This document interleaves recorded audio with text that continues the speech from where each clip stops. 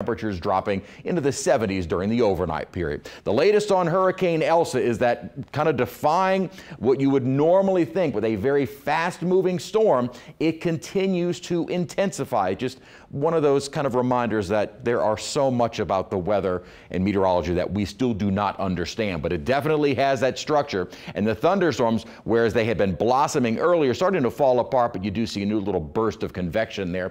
The track continues to really maintain about where we had been talking the last couple of days, moving toward the islands. And this, at this point, is going to be kind of key in the future of the storm, because this is where the models then start to diverge a bit. Once it gets toward the islands, notice the models are in fairly good agreement. Then after that interaction with land, you do start to see a little bit more of that spread from the models as to exactly where the storm would go and at what strength. Now, the Euro has been the one really downplaying Elsa, and it's not really initializing well, but the Euro continues to indicate that after this interaction with land, the storm falls apart. That is not what the official forecast is, so we will have to wait and see. What we're going to be watching for is that continued fast motion. That would likely indicate that it would not just rapidly grow in strength, that possible interaction with land, increasing wind shear, by the way, in days 4 and 5, it's going to be a less hospitable environment for further strengthening,